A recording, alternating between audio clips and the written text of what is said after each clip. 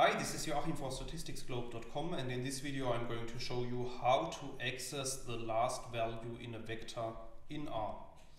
So for the video I'm going to use the example vector that we can create with line 3 of the code. So if you run this code, you can see that a new data object is appearing here at the top right of RStudio. We can also have a look at this data by running this code, and then you can see here at the bottom in the RStudio console that our example data just contains 4 characters: A, B, C and D. So now let's assume that we want to extract only the last value of this vector. So in this case the value D. Then we have two very popular options how we can do that. So the first option is that we are using the length function, as you can see here in line 6 of the code. So if we run this line of code, you can see that the RStudio console returns the value D, so as we wanted.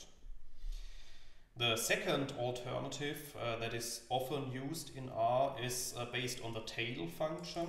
The tail function is extracting the last n values of a vector.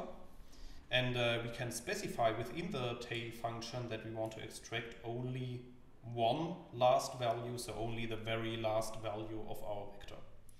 So let's run this line of code, and then you can see the output is the same. Again, the value D is returned to the RStudio console.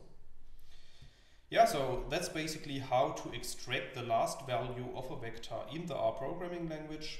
However, if you want to learn more about this topic, then you could check out my homepage, statisticsglobe.com, because on the homepage I have recently published a tutorial which is including the 2 examples of this video, and I am showing these examples in some more detail.